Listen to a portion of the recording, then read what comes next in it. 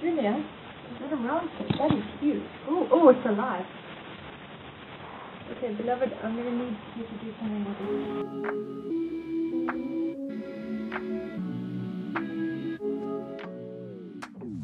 this. We simply wanted to know what they were catching, and at the same time to see, how do we know what the cats are doing out there? Are they bringing everything back into the house? We really don't know that. And at that time, little animal-born video cameras, which everyone knows as kitty cams now, were put on cats in different suburbs around Cape Town.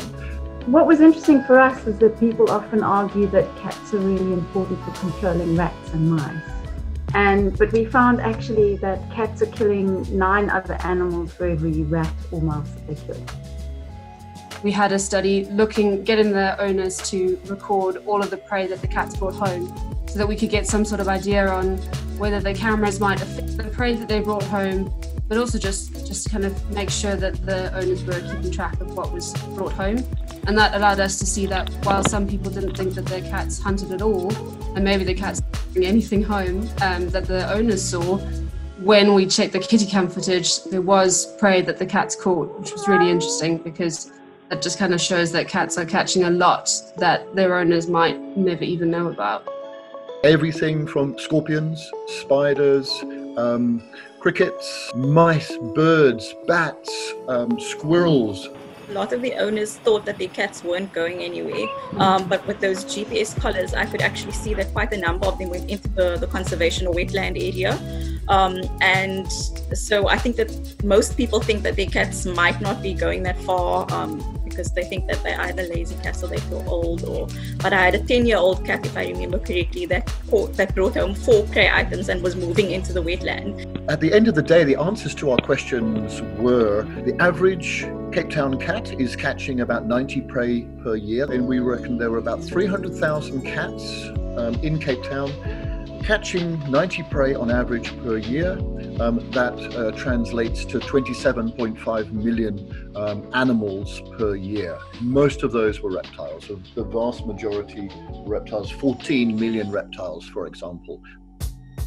We estimate about 450,000 birds, including sunbirds, sugarbirds, weavers, a tiny percentage, below 2% of all the prey, according to the Kitty Cam study. So those were the answers we needed. And then we turned and said, where are these cats going? They're actually leaving the urban edges and then moving into Table Mountain National Park. We knew that from the little GPS trackers that we had on them. And from that, we could estimate there's just over 2,000 cats on the urban edge going into Table Mountain National Park. And from that, we can work out approximately 200,000 animals per year are being taken from within this biosphere reserve. People also say, well, what should we do? And I think that's the thing, is now we need to try and meet them and say, okay, well, how can we reduce it? Because we understand people love their cats, and especially now during lockdown, people who live alone, it's particularly important, I think, this connection. There is some research that seems to show bells might make a difference, but of course, the reptile's not going to hear a bell. And even if they hear a bell, do they even know that it signals danger? Justin Rian, who was the professor also involved in the study, he suggested we actually have cat-free zones as a buffer around Table Mountain National Park.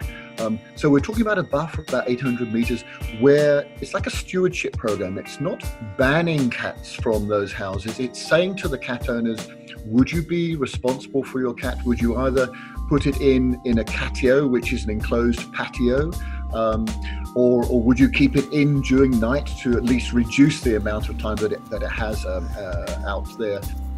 We originally thought that, listen, we're in Africa, there's lots of predators around, cats wouldn't perhaps have such a big impact. They have just as big an impact as they do in other parts of the world. So the fact that these cats are living in Africa means nothing. They are having as larger impact in terms of the number of prey caught per cat per year.